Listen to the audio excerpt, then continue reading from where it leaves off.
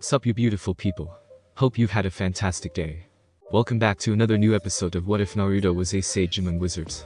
If you guys enjoy this what if, comment down below and let me know. And go ahead and check out other what ifs in the channel after watching this video. Don't forget to subscribe and leave a like, and also share this video with your friends. Before we get into it though, check out Bilibili Comics. Bilibili Comics is the official trusted place to read hit exclusive series from top creators. Bilibili Comics is a great online webtoons and webcomics reader among all reading apps. Enjoy the best new comics, manhwa, and exclusive webtoons on Bilibili Comics. Download the app now and jump right into it. The link is in the description. Now let's start this video. When Harry had first learned that all of the children attending Hogwarts went directly to King's Cross Station in London, then took a train to Hogwarts, he had been incredulous. Even for those who lived in London, it was an agonizingly inconvenient process, given the existence of multiple nearly instantaneous methods of magical travel. Add in those students who lived closer to Hogwarts than London, and it was even worse. In fact, as the only fully magical village, there would on average be more students coming from Hogsmeade itself than from any other single location in Britain. So those students would travel from Hogsmeade to London, then spend most of the day traveling by train all the way back to end up where they left that morning. But after actually taking the train, Harry began to understand how such a seemingly insane tradition came into being. It was a perfect situation to allow the new students to bond. Create the beginnings of what would be important friendships for years, hopefully anyway. Or to renew such friendships for returning students, he supposed. So as the train finally came to a stop in Hogsmeade Village, long after dark, Harry was still laughing with his new friends, as they wandered out of the train and towards Hogwarts. All of them could do with some maturing in various ways, but that was to be expected, given their ages. Harry was just trying to live a real childhood, something he never had as Naruto, so he tried his best to not let Hermione's pushiness, Neville's excessive shyness, or Ron's overly brash and occasionally abrasive manner bother him, but it was a work in progress. First years over here. All right there, Harry. Hagrid's booming voice interrupted his thoughts. Harry grinned and dragged his new friends over towards the huge man. Hey Hagrid. Doing well, how are you? Oh, this is Hermione, Ron, and Neville. They're first years like me. Each of them greeted the man with various levels of wide-eyed shock. Hagrid quickly nodded towards them, then said, Good to meet all of ya. Have to talk later though.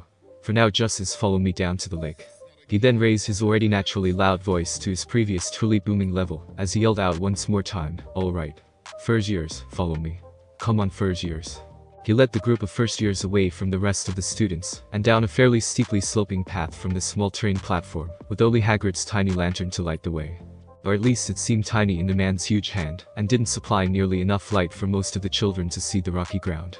Of course Harry could see fine in anything short of absolute darkness, but he did have to catch the others a few times, especially Neville, who was a little on the clumsy side. But that wasn't what he was putting most of his attention to. No, it was the two men under some kind of invisibility spell hiding in the bushes off to the side of the path. Though actually, as they got closer, Harry could tell that it wasn't really an invisibility spell directly on the men, but rather that they were under some kind of object with the invisibility spell on it.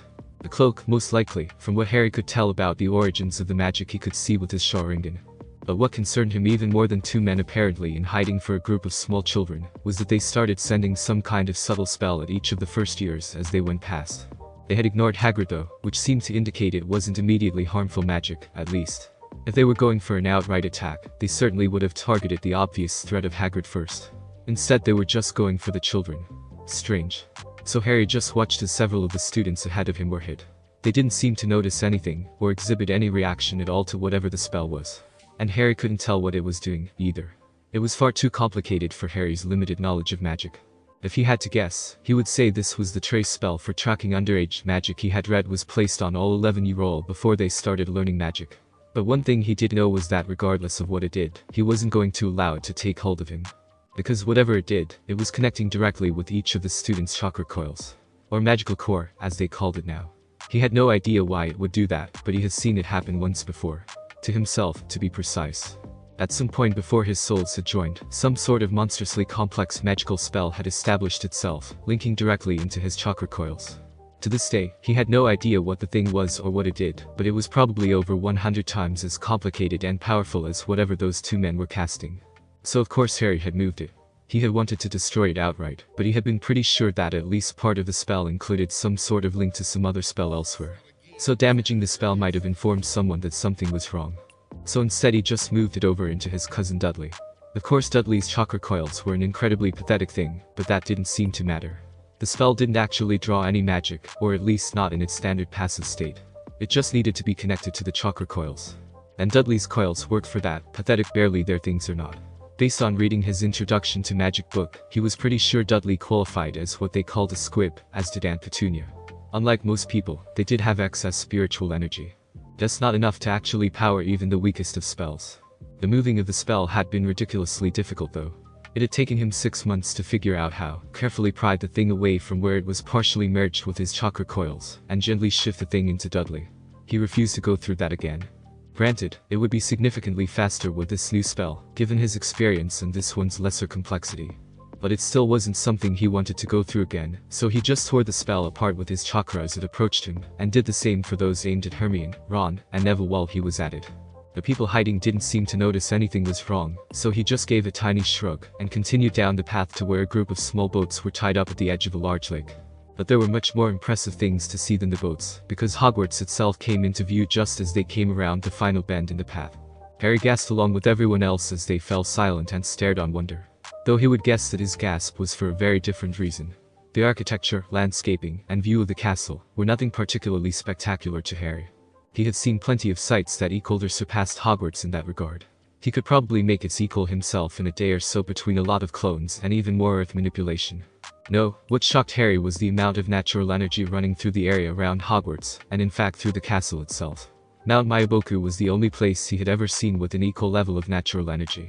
Even from where Harry was standing, he could tell that the levels were elevated beyond the normal amounts, but the amounts running through the castle itself were truly incredible.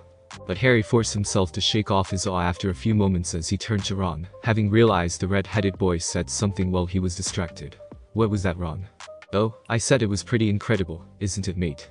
Ron responded. Harry just nodded as he stared for a few more seconds. This would be something he would have to look into more carefully.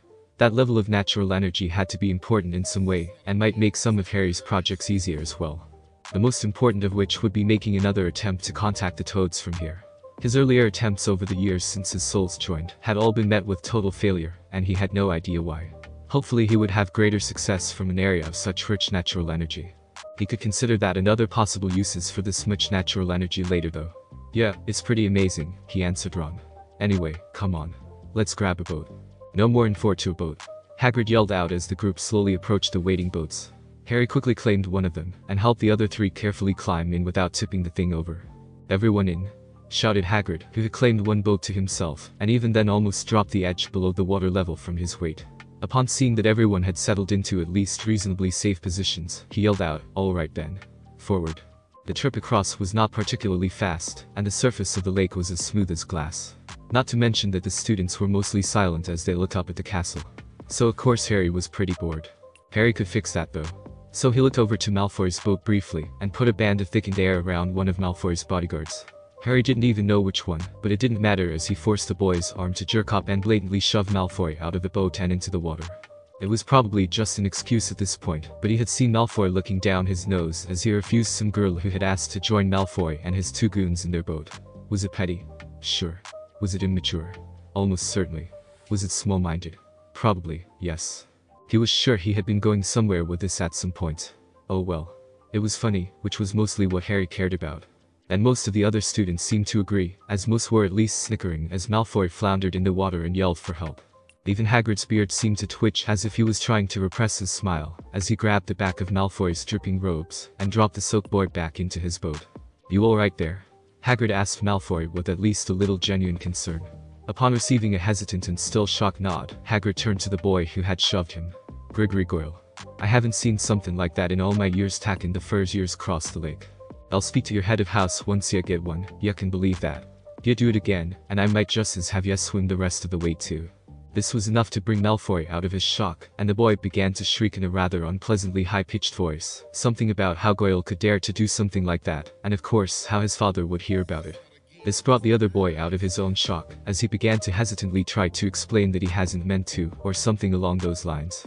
It was mostly lost in Malfoy's much angrier and shriller diatribe, and Harry wasn't really paying attention to their words anyway.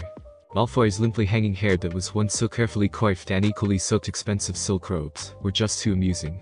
After landing the boats and walking up a path to Hogwarts, Hagrid knocked on a very solid wooden door and handed off the first years to a very stern-looking woman who was introduced as Professor McGonagall. McGonagall then escorted them all into the huge entrance hall and gave a welcome to Hogwarts, along with a spectacularly uninformative introduction to the sorting and the houses, which effectively did nothing more than name the houses. Her suggestion that they smartened themselves up while staring at Malfoy's imitation of a soaked cat was pretty funny though. She then left the group of first years alone at the entrance hall, as she entered through the door opposite the one the group had entered the castle through. A few of the students started to nervously chatter among themselves, mostly over conjecture about what the sorting ceremony would be. Harry wasn't concerned though, so he decided to use this time to see more of the castle. Not waiting any longer, he switched his eyes from their current Sharingan to the Byakugan. The Byakugan was one of the 3 eye-based bloodlines he had taken during his life as Naruto, and the last he had obtained. It had been the only one of the 3 he had gotten after the 4th Great Shinobi World War, in fact. Hiyashi Hyuga really should have known better than to try and organize an assassination attempt against him though. After Hiyashi had stepped down in favor of his daughter Hinata taking over as the clan head of the Hyuga, he and the rest of the Hyuga elders had objected rather strongly against Hinata, abolishing the caged bird seal on the branch family of the Hyuga. Of course neither he nor Hinata particularly cared what that group of useless old men thought, so they had gone ahead with it. Naruto had actually empathized with Hiyashi's position to some extent, as the rest of the elders had been in favor of assassinating Hinata rather than him. Hiyashi had pushed for Naruto's death as the only living sealmaster skilled enough to remove the caged bird seal, rather than trying to kill Hinata, which Naruto appreciated. Still, he couldn't let the attempted assassination of their own Hokage go, so he had to execute all of the elders, including using his bloodline theft seal, to take the strongest of the elders' Byakugans, that of Hiyashi Hyuga. Though as much as him having to execute Hinata's father had bothered him at the time, he did have to admit that there being no surviving Hyuga elders had greatly simplified her job of running and modernizing the Hyuga clan. He sometimes debated if he should have bothered with obtaining the Byakugan though. The Byakugan granted the ability to see with 360-degree vision, see through solid objects, and see long distances up to about 10 miles for him. Though he had never approached the mastery Hinata had eventually achieved with the Byakugan. All of these things were useful, but rarely more useful than the abilities of either the Sharingan or the Rinnegan, so he rarely activated this particular eye. But he did now, and he immediately regretted it. Whoever had built Hogwarts was as insane as they were brilliant. The spatial distortion which had gone into the building was beyond incredible. Everywhere the space of rooms and hallways had been expanded or otherwise distorted, leaving something that made an Escher painting seem downright childish. Space overlapped and passed through itself in ways that should have been impossible. Straight hallways that should have crossed each other instead passed above or below each other. Full-sized rooms filled the space within a single wall or even the same space as other rooms. Things impossible in 3 dimensions layered on top of each other in impossible ways, and all of this his Byakugan eyes tried to take in and make sense of in the span of a single second. Worse, he had switched to them with a fair amount of chakra flowing to his eyes, which meant he saw everything around him for miles all at once, rather than a much smaller few hundred feet, with the minimum chakra needed to activate the eyes. This normally wasn't much of a problem. He had trained himself to be able to take in enormous amounts of visual information extremely quickly, but this was just too much. As his eyes tried to sort out what he was seeing, a spike of agony was sent straight into his brain, as Harry desperately cut off all chakra flow to his eyes before he passed out. He was hardly surprised to find himself on the floor as he slowly regained his bearings. The blood dripping from his eyes was a bit of a shock though. He knew that the Sharingan could produce that bleeding from the eyes effect when they were pushed beyond their capacity, but it had never happened with the Byakugan that he was aware of. The various screams and yells of the surrounding children probably should have been expected too, though with his sudden migraine, they were not particularly appreciated. Harry, are you alright? He managed to discern Hermione's frantic yelling from all the others, so he slowly nodded to her and pushed himself upright off of the ground into a sitting position. Yeah, sorry about that. That was weird. Harry carefully wiped away the blood running down his cheeks and pushed himself back to his feet. At the moment his eyes had taken enough damage that anyone else would have been blind, and his headache, if it could be called that, was severe enough most would be unconscious. It was hardly the first time something like that had happened to him though, even in this lifetime. And the healing provided by his own bloodline, accelerated by the power of the Juubi flowing through him, should fix that up within the next couple hours. Unfortunately, damage to his eyes always healed the slowest, given their enormous complexity between all 3 of his eye-based bloodlines. He could regrow limbs faster than he could heal even moderate damage to his eyes. Yet another reason to sometimes regret the inclusion of the Byakugan, since it slowed that process further for relatively little gain. But until then, the blurry shapes around him wouldn't be able to tell the difference. Anyone trained to fight blind could maneuver through a world that was merely dim and fuzzy without trouble. And his impressive levels of pain tolerance could handle the rest. even Hermione's shrieking, which sent enough pain lancing from his ears that he used chakra to lessen his sense of hearing for the time being. Weird. You passed out and started bleeding out of your eyes. We need to get you to a doctor. Harry, now upright and as composed as ever, though his robes were slightly wrinkled now, gave his best rakish grin as he responded, "Yeah, but I'm fine now." "Oh look. Ghosts." He pointed casually at the floating specters which had approached the group while they all stared at Harry. This distracted people enough to take their focus away from Harry, at least for the moment. There were even quite a few more screams, which surprised Harry. For at least those who grew up in the magical world, ghosts shouldn't be particularly frightening. Thus, from reading his Introduction to the Magical World book, Harry knew that Hogwarts was apparently crawling with the things, and they were not exactly uncommon in other magical areas either. So Harry just let their words pass over him, as he focused on his slowly healing eyes and clearing headache until McGonagall returned. Fortunately, his vision did clear up at least enough to briefly activate his Rinnegan with the ghosts still in view, even if they were a bit blurry. Ever since he read about ghosts, he had been quite curious. The Rinnegan could actually see souls, among other things. But he hadn't been sure if the ghosts he read about in his Introduction to Magic book were truly the souls of the dead, somehow barred from continuing on to the afterlife or something else. It turned out after a brief examination with the Rinnegan that they were something else. There were no actual souls there, just a complicated and confusing mass of magic. In fact, it was rather similar to the magic he had seen on some of the moving paintings along the walls of Hogwarts, though significantly less structured. Which probably meant it was just some sort of accidental magic spell released as a witch or wizard desperately tried to use their magic to preserve their lives when they were dying. Or possibly even just some natural effect in areas of high concentrations of natural energy, when the excess spiritual energy witches and wizards had was released on their death. Harry wasn't really sure, and honestly didn't care much.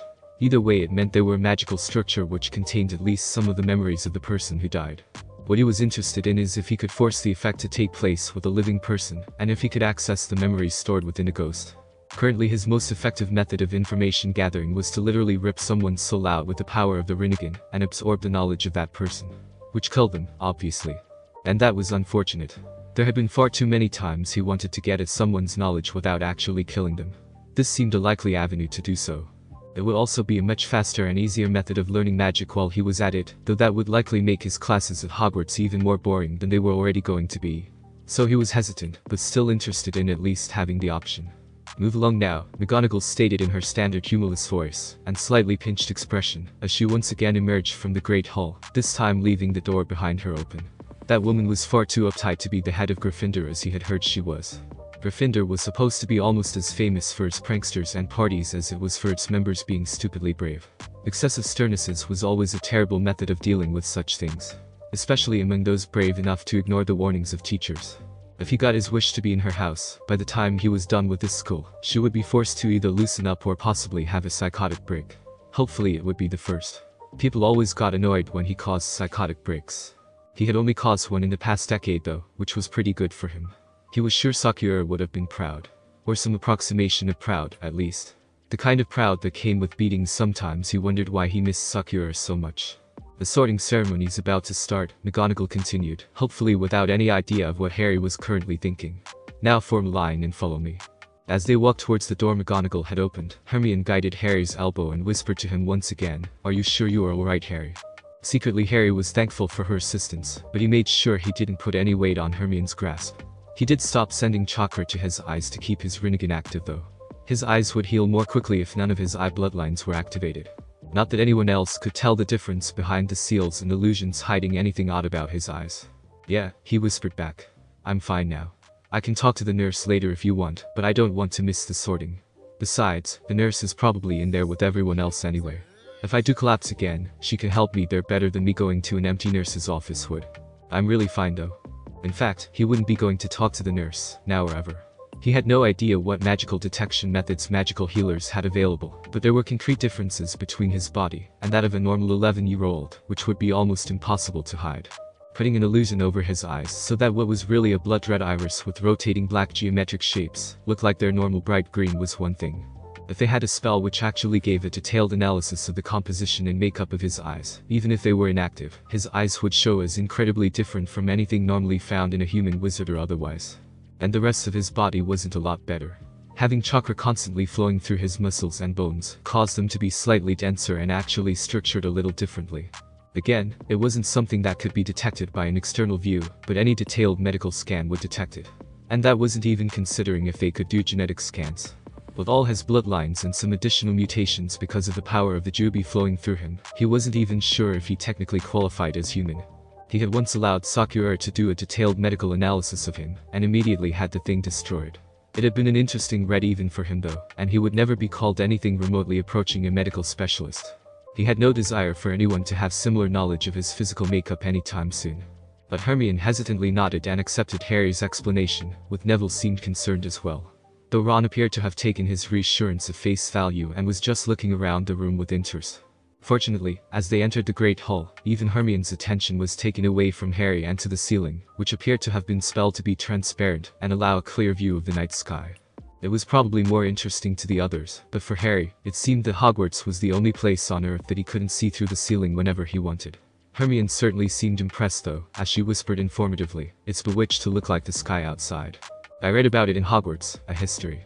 But Harry was just glad to have any distraction from his own condition, as he continued to gather himself and rapidly heal. And fortunately, once in the Great Hall, what looked like an old and tattered hat provided further distraction, as it sang a long and fairly ridiculous song, which gave no information at all that Harry didn't already know, besides that the hat itself would apparently be doing the sorting. That was new, even for him though. A sentient hat whose sole purpose appeared to be to sort children once a year. Which seemed kind of pointless upon further thought. Of course he knew how to make sentient objects with seals, but he had never bothered much. There had been a brief period in which some of his children had gone a little overboard with making sentient weapons, after he taught them how. His opinion that it was never worth it because the things were mostly just annoying rather than useful, had eventually been proven correct though. It would be interesting to see if this sorting hat was any more useful than his own attempts at sentient creations. Harry was betting no. Once the sorting hat song was complete, McGonagall began reading out each of the students' names, calling them up to sit on the stool and have the hat placed on their head, after which it would call out what house they were supposed to go into.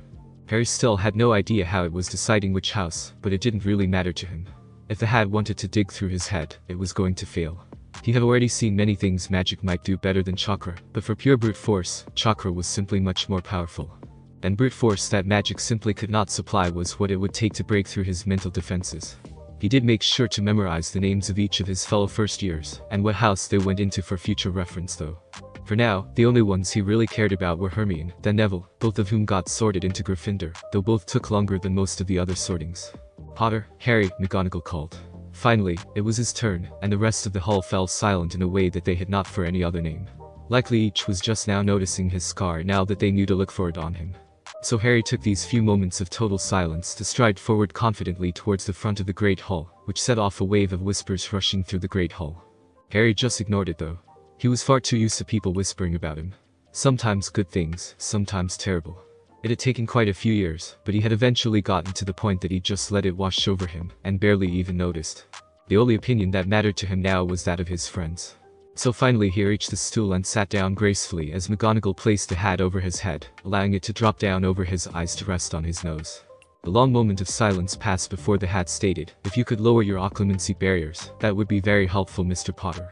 The wave of whispers which had just barely finished dying down once more swept through the Great Hall at this pronouncement, with those students close enough to hear likely passing the words on to those further away. But Harry remained calm and responded with a firm voice, "I have no idea what occlumency barriers are." Technically he was lying. Although he had never heard the term occlumency before, given the context, he could assume the hat was trying to poke around in his brain, and had come up against the mind-walking shields Eno taught him to create so long ago. Harry was fine with the hat and everyone else making whatever assumptions they wanted though. Interesting. Never heard of occlumency, you say? Could be a natural occlumens, I suppose. Though it doesn't feel quite right. If you were lying, there's no need. Anything I learn in your head is strictly confidential and used only for the purposes of sorting you. Harry almost laughed, though he was able to maintain his calm mask with some difficulty. The idea of the hat not reporting whatever interesting information it found digging around in his head was ridiculous.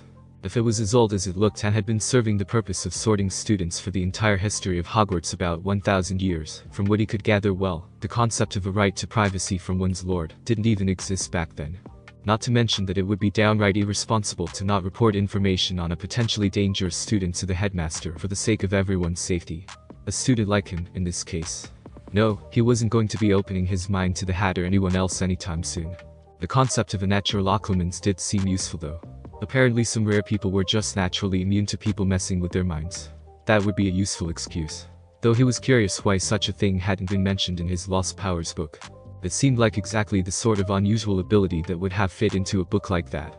He would have to look into what exactly an Occlumens did at some later point. I'm not lying, Harry lied very sincerely. If I have these occlumency barriers, I don't know how to drop them. Fortunately, Harry had grown to be a rather talented liar in his lifetime as Naruto. It turned out that his overly enthusiastic happy mask he used in his childhood to draw attention had served as a strong basis in this field once he began to work on that particular area of his ninja skills shortly after the 4th Great Shinobi World War.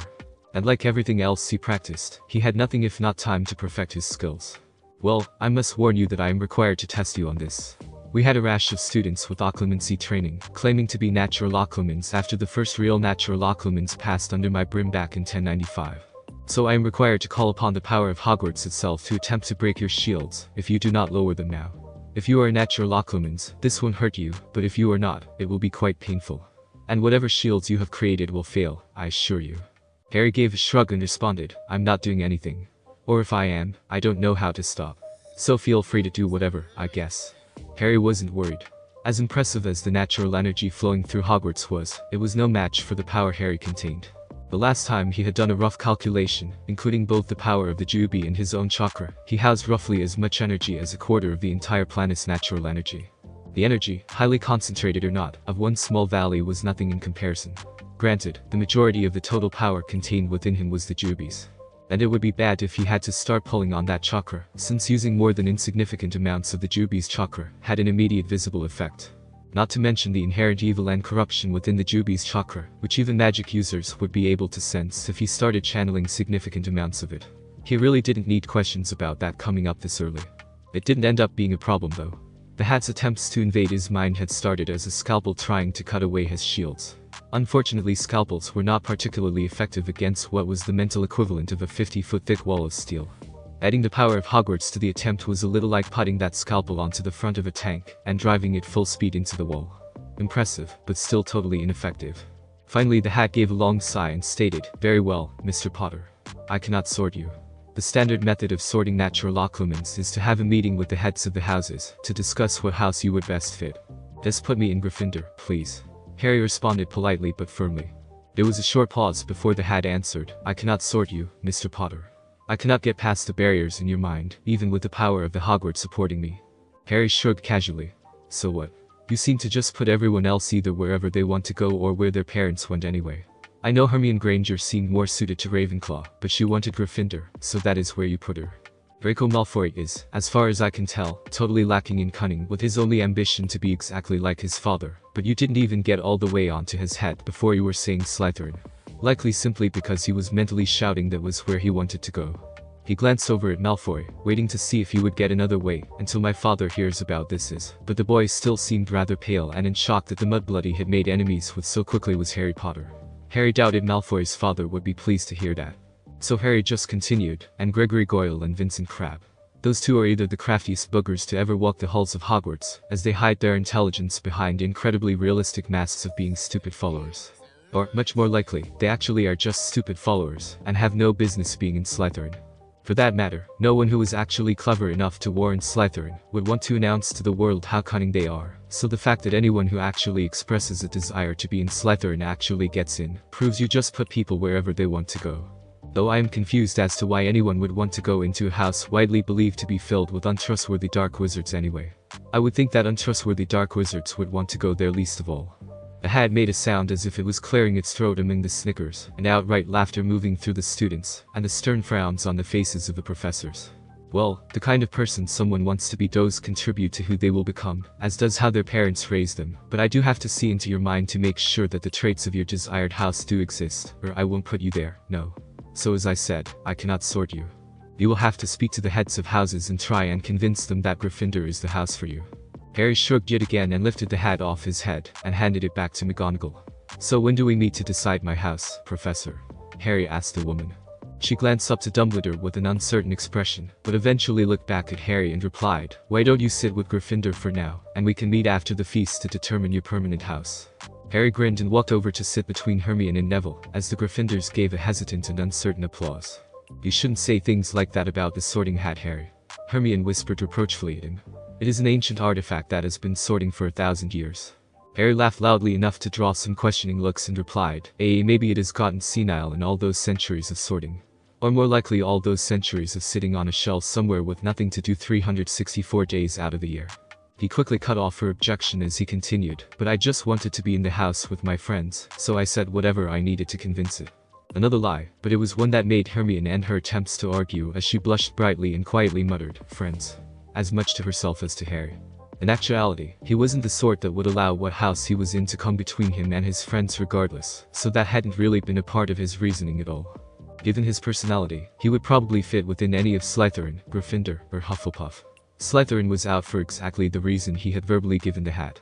Plus the fact that the rate of Slytherin fatalities would probably eventually hover around 50% if he had to actually share a dorm with those idiots. Hufflepuff, well, honestly loyalty was probably his most treasured trait. But he also didn't want to spend 7 years explaining to people that he only worked hard on things that mattered, and that school essays didn't. He doubted that would go over well with the Puffs, which left Gryffindor. And he certainly had plenty of the suicidal bravery Gryffindor was known for, so he should fit best here. Besides, from what he heard, they had the best parties. But Harry didn't allow any of these thoughts to show on his face, as he nodded to Hermione and smiled brightly. Yeah, of course we're friends. He then turned back to watch the rest of the sorting.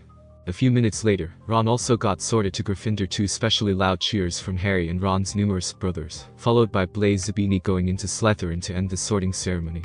Dumbledore then stood up in front of the gathered students, his arms raised wide and a bright smile visible behind his impressive beard. Welcome, he said. Welcome to a new year at Hogwarts. Before we begin our banquet, I would like to say a few words. And here they are. Nitwit, Blobber, Oddmund, Tweak, thank you. He then sat back down, and huge piles of food appeared in front of them on the table. Harry honestly wasn't sure what to think. Headmaster Dumbledore seemed like a lot of fun, and the feast was fairly impressive, but there was no ramen. How could they call something a feast if there was no ramen? Harry felt like he should object, but he was fairly certain it wouldn't accomplish anything. So he was left a bit more morose than the circumstances would normally call for, but he did eat his fill and casually chatted with Hermione, Neville, and Ron. Though Ron's table manners were a little on the disgusting side, so Harry tried not to ask him questions, since he consistently didn't bother to stop and swallow before he answered. Harry couldn't really object though, since his table manners had been just as poor the first time he had been 11. Though at least he had the excuse of not having parents to teach him any better.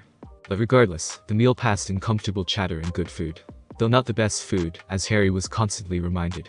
They did have treacle tarts among the desserts though, which Harry had found to be almost as good as ramen. And the pumpkin juice tasted basically like a liquid version of pumpkin pie, and was far better than it sounded. He also got the questionable treat of being horrified by Neville's family as well. Apparently they used to try and almost kill him fairly regularly to try and force his magic out. Because apparently it was better for him to be dead than not have magic in that family. Worse, the people around him were treating that as fairly ordinary. Harry would have to speak to him later in private about it. No child should have to feel worthless if they didn't have a single trait that they had no control over. That actually might be the root of much of Neville's problems, actually. And so, a meal filled with mixed reactions finally came to an end, and the remains of the desserts disappeared as Dumbledore stood once more. Ahem, just a few more words now that we are all fed and watered. Dumbledore said with his apparently standard wide smile. I have a few start-of-term notices to give you. First years should note that the forest on the grounds is forbidden to all pupils. That a few of our older students would do well to remember that as well. Dumbledore's grin and oddly twinkling eyes turned to face the Gryffindor table at those words. Specifically at the Weasley twins from what Harry could tell. They would probably be a good resource to get some tips on what sorts of interesting things could be found in this forbidden forest before he went exploring there. I have also been asked by Mr. Filch, the caretaker, to remind you all that no magic should be used between classes in the corridors. Quidditch trials will be held in the second week of the term. Anyone interested in playing for their house team should contact Madam Hooch. And finally, I must tell you that this year, the third floor corridor on the right-hand side is out of bounds to everyone who does not wish to die a very painful death. Harry was excited once again. Dumbledore continued on with a few more comments and leading in the Hogwarts song, if it could be called that. But even that hideously awful thing with everyone singing to different tunes didn't significantly distract Harry. He was still focused on one thing. Hogwarts sounded much more interesting than the introduction to Magic book had made it sound. Calling Hogwarts the safest place in Britain had made him question if he should attend. In his experience, when people said safe, what they really meant was boring. But that third floor corridor thing sounded awesome. He would have to check that out tonight. Albus Dumbledore was not pleased. Not pleased at all. Things were not going according to plan. He had already gotten a strong indication that something had gone very wrong in his plans for Harry Potter based on Hagrid's report. But Hagrid wasn't exactly the most observant sort, so he had hoped what Hagrid had indicated was a result of the man looking for what he had hoped to see in Harry. A strong, confident, happy, and magically powerful young boy, pleased to be introduced to the magical world, both excited by many topics. Hagrid also found fascinating and fully willing to accept the half-giant, as so many in the magical world were not. That shouldn't have been what Hagrid actually found. Albus had carefully examined the minds of the Dursleys before he left Harry there, not to mention Minerva's comments about them. They were petty, bigoted fools afraid of magic and bitterly jealous of anything related to Lily. Of course, he hadn't wanted Harry actually abused, and he had placed several monitoring spells into the house's wards to make sure he could catch such a thing and prevent it from going too far if it had happened. But he had wanted Harry unloved. That sort of environment where Harry grew up safe, but with no sense of family or connection to anyone who loved him beyond vague stories of his parents. It should have left him shy, withdrawn, and terribly unprepared for the life of a celebrity that was what awaited him in the magical world. It should have left him desperate for people who would love him and open to accepting the guidance of anyone who cared for him. Dumbledore had also spent 10 years subtly encouraging a sort of mythos about the boy who lived as a legendary figure, with the intention that Harry would never be able to live up to it.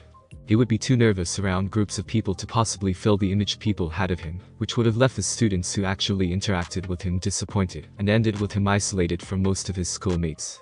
And at the same time, his name would have retained its rallying power among the masses of witches and wizards outside of Hogwarts. The people Harry never interacted with to use this influence, allowing Dumbledore to use Harry's name among those people to advance the opposition against Voldemort once again when it became necessary. Instead, somehow, they got this very different version of Harry Potter. A boy far too confident with charisma beyond anything Dumbledore had seen in such a young child. He had never seen a child stride down to the Sorting Hat, with hundreds of students watching and whispering with such grace in his movements and confidence in himself. Someone willing to so openly speak his beliefs to the Sorting Hat in front of the entire student body with no fear. Combined with his massive magical potential, if Hagrid's report of the events of Ollivander's shop meant anything, and he might really be able to live up to his legend. Of course, that wasn't automatically a bad thing. He had always meant for Harry to be a leader in the second war against Voldemort he knew was coming. But he needed to be a leader only after Albus had a chance to shape him. The dangers of someone with such magical power and so many ready to follow him going dark were too great. The only Hogwarts student Albus had ever seen with similar potential, both in charisma and power, had been a 15 or 16-year-old Tom Riddle. And the magical world likely wouldn't survive another like him, especially since the potential Tom Riddle had once exhibited seemed to be even greater in young Harry. And there was also the risk of the possibility of Harry being a Horcrux. Albus had long suspected the possibility. There had been the residue of dark magical energies around the room in which Voldemort lost his physical form, which very few dark rituals other than the creation of a Horcrux would match, and no object that could possibly be a Horcrux had been present. The fresh curse scar created with the energies of the most powerful dark spell in existence would have been a natural receptacle for such dark energies though. This was further supported by the unsettling fact that Harry was a natural occlumens. Of course, no one knew exactly why some rare people came to be natural occlumens, but Harry's mind attempting to constantly defend itself against a piece of another's soul might have caused such a thing. Certainly it wasn't proof, but it was additional evidence towards a very troubling conclusion. And Harry being a natural occlumens was sure to be a problem as well. A natural occlumens was immune not just to legilimency, but to all forms of mental intrusion or magical manipulation. This meant that many of Albus's backup plans for Harry, should he start slipping away from the path Albus planned for the boy, would be impossible. Albus didn't use the more powerful mental spells and potions, except in the most extreme of circumstances. Things like the Imperious Curse, Veritaserum, Amortentia, or similar potions for other emotions were far too obvious, not to mention rather immoral. People would immediately notice the differences in behavior. But the occasional minor loyalty potion, or one that makes someone just a little more likely to open up to someone already trusted, or just a little excessively jealous of someone, or so much more. These were where the true possibilities lay. Things so subtle no one noticed they were not their natural feelings. And after a time behaving under the influence of the potions, people would almost always continue acting in that manner, even after the potions were not longer given. If someone spent months feeling loyalty towards someone and acting in that manner, the weight of inertia in their actions would almost always have them continue acting that way. Not to mention the occasional light legilimency to read Harry's thoughts and make sure the boy wasn't having any opposed to Albus's plans. Or some minor obliviation should he discover information he wasn't ready to handle. All of these would be impossible now. So between Harry's attitude and immunity to magical methods of manipulation, almost all avenues to make sure that Harry followed the path best for both the wizarding world as a whole, and for Harry himself were closed. Even his tentative plans for the Mirror of Eyes were completely ruined. The mirror functioned by sending out an extremely subtle legilimency probe that searched for the deepest desire buried deep within the observer's mind, which a natural occlumens would likewise be totally immune to. The mirror of her eyes was just a mirror to a natural occlumens. It would have to be something to be considered later. For now, he had a meeting with Harry and the heads of houses to see what house Harry would end up in. At least he wanted to go to Gryffindor. A Slytherin Harry Potter would have been a disaster for obvious reasons, and either Hufflepuff or Ravenclaw would have made things almost as difficult. In Hufflepuff, he would have been surrounded with friends and supporters. It would have been impossible to isolate Harry and have him truly rely upon Albus's guidance. And in Ravenclaw, Harry would have been encouraged to gather as much magical knowledge as possible, which when combined with his obvious power, could possibly start him upon the same paths Tom had taken all those decades ago. But with Harry's agreement, it shouldn't be difficult to convince the other heads to allow Harry into Gryffindor. That was where everyone expected the boy who lived to go anyway. So after escorting Harry and the heads of houses to the room normally used for faculty meetings, Albus sat down and introduced the heads of the houses, before giving Harry a grandfatherly smile. "So, Harry, my boy. You seem to have put us in a bit of a pickle. But you mentioned that you wanted to go into Gryffindor. Perhaps you could tell us a bit of why to help us decide if that is a good decision for you." Harry cocked an eyebrow as he looked around at Albus and the four other professors, spending a moment meeting Severus's glower with a confused widening of his eyes, before he finally shrugged and turned back to Albus. "Well, professors, I'm sure you are already aware that my parents were both Gryffindor, which seems to be an important part of a house placement for some reason. Then just going over the traits of each of the houses I have heard from people, it just seemed that I fit with Gryffindor best. Ravenclaw I immediately disregarded. No offense, Professor," he said as he looked over to Phileas with a nod and a lopsided smile. "But I'm not really a fan of studying for its own sake. I don't mind doing the required work, or reading something occasionally if it is really interesting, but I don't like spending a lot of my free time sitting around studying." Phileas nodded graciously and replied in his squeaky voice. "Of course, Mr. Potter. Not everyone is a good fit for my house. I hope you will find the required reading and work for my class interesting, but that is all I can ask of you." Harry nodded back with a grin and continued, "Anyway, Slytherin was right out too. I'm a little too blunt, I guess you could say. I don't think it would work out. Plus I heard a lot of people in that house are the children of the followers of the guy who killed my parents. Allegedly." He rolled his eyes dramatically and seemed to ignore the nervous shifting of the faculty as he continued. "I don't think we would get along." Severus took this opportunity to snort contemptuously.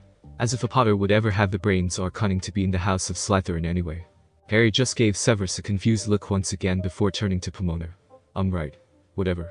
Which just made Severus even more annoyed as Harry ignored his barb, but Harry just continued ignoring the fuming professor.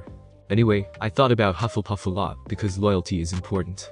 But in the end, I thought Gryffindor would be a better fit." Harry grinned and looked around again, meeting everyone's eyes briefly except for Severus, who he continued to ignore. "I jumped off a 2-story building's roof once because my cousin bet me I wouldn't do it. It worked out pretty well too. He got in trouble with my aunt for causing me to mess up the bushes I landed on." Harry waited for the chuckles to die down. "Anyway, I thought I would fit in pretty well in Gryffindor. And that's where all the friends I made on the train are too, so that is the house I would prefer." Albus nodded, still smiling gently at Harry before turning to Minerva, giving her a chance to respond. He knew she would be in favor in honor of James and Lily even if nothing else. "Well, I can tell you are going to be trouble just like your father," Minerva began. "But I suppose I do have the most experience dealing with such things. I think you are right that Gryffindor will be the best house for you. Do keep any troublemaking to a minimum though." Severus snorted again, but everyone was ignoring him now. "So," Albus stated happily. "We are all agreed then. Harry will be in House Gryffindor." Most of the heads nodded, but Pomona obviously wasn't so quick to give up. "Well, Mr. Potter said loyalty was also very important to him. And one of his reasons for wanting to be in Gryffindor is to be in the house with the friends he made on the train. That is obviously a very Hufflepuff attitude." She then turned to address Harry directly, "And I promise you will be able to find many new friends easily within Hufflepuff, as well as maintain friendships with any Gryffindors you wish. Hufflepuff and Gryffindor have always gotten along rather well." Albus had to force himself not to sigh. Of course Pomona would be the one to object. Minerva would take his lead, Severus would rather cut off his own arm than accept a Potter into his house, and Phileas was intelligent enough to accept that Harry didn't belong in Ravenclaw. But Pomona would truly wish Harry to go to the house she believed he would be happiest in. And she could be quite stubborn at times. She tended to focus far too much on the individual happiness of her students, rather than what was best for the wizarding world. It was most frustrating at times.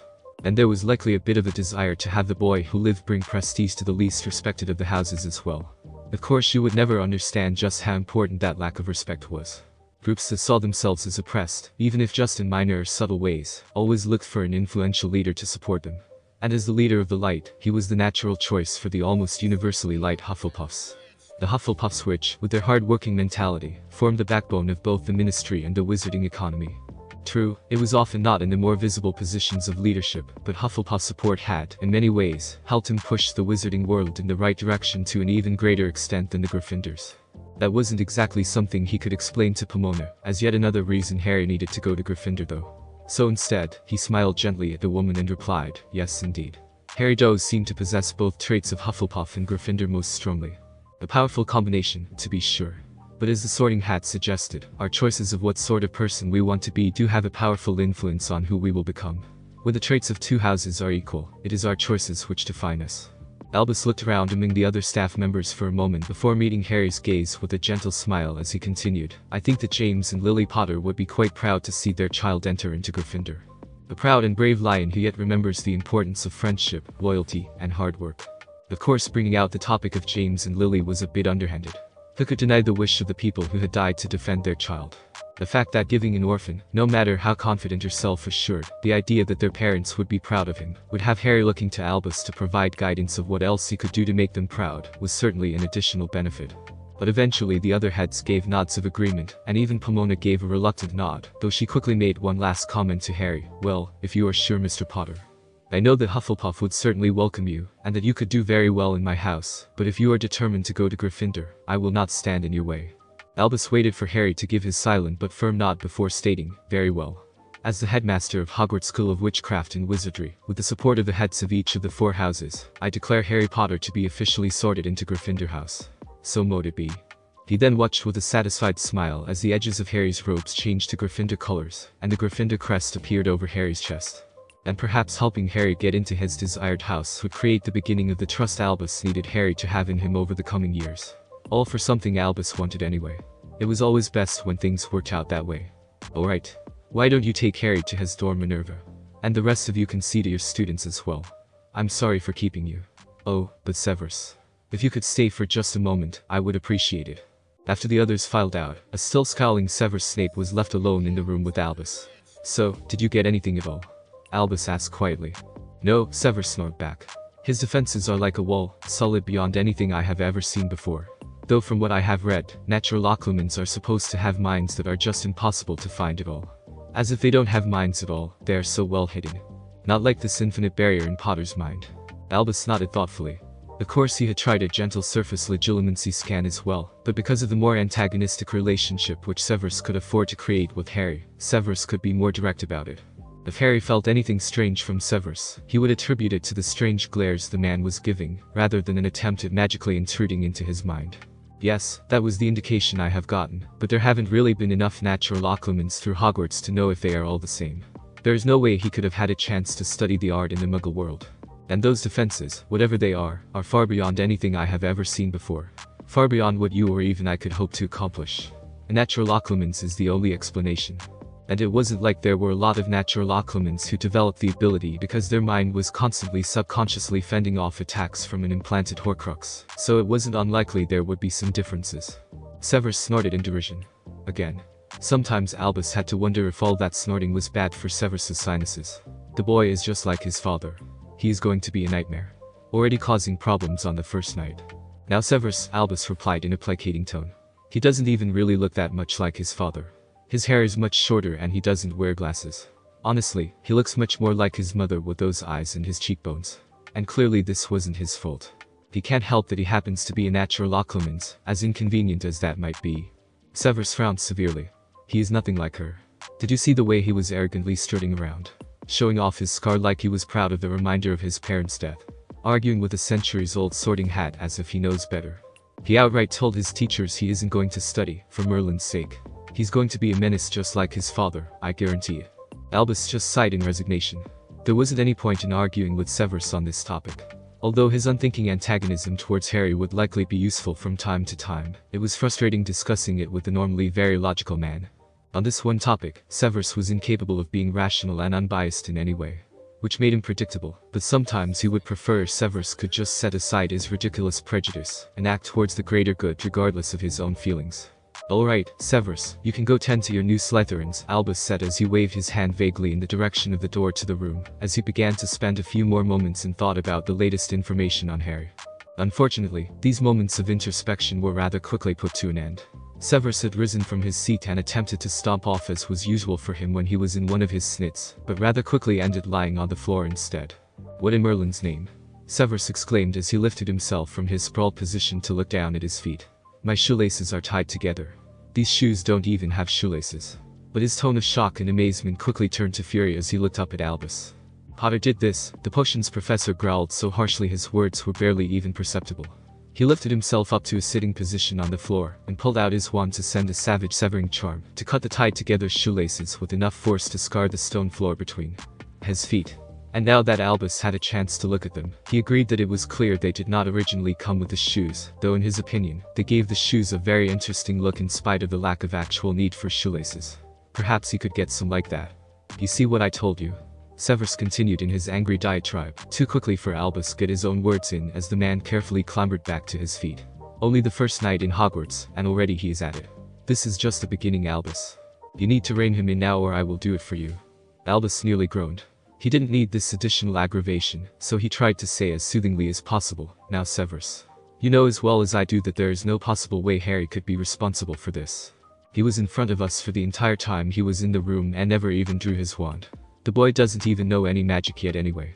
I'm sure it is simply a case of the Weasley twins finding out how to delay the onset of a spell over the summer, and wanting to try it out as soon as possible.